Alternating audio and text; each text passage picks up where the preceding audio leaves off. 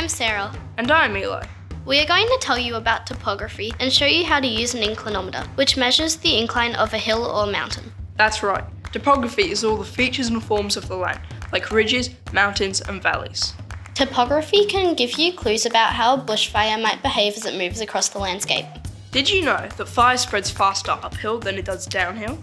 Basically, the speed of the fire doubles with every 10 degrees of slope or incline. So, if a fire is moving at 1 km per hour and gets to a hill that has a 10-degree slope, the fire speeds up to 2 km per hour. And the opposite is true for a fire travelling downhill. So, if the fire is moving at 1 km per hour and gets to a downhill slope of 10 degrees, the fire slows to half a kilometre per hour. As you can see, it is important to know about topography, including the incline of an area. So how do you work out the degree of incline of a hill or mountain? Well, Sarah, you can use an inclinometer. Okay, that's great, Eli, but how do you use it?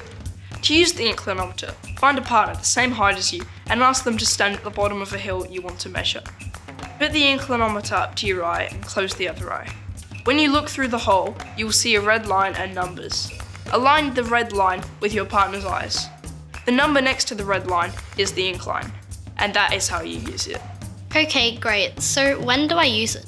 You check the incline of a hill before summer so that you know how fast a fire will travel if one starts. This can help you know when to evacuate, and you are much safer in a valley than on top of a hill. So who uses an inclinometer? People who need to know the topography of the land use an inclinometer. Hikers may use it, any builders or excavation crew may use it, but most important, firefighters use it to predict fire behaviour. Cut. Can we do that again?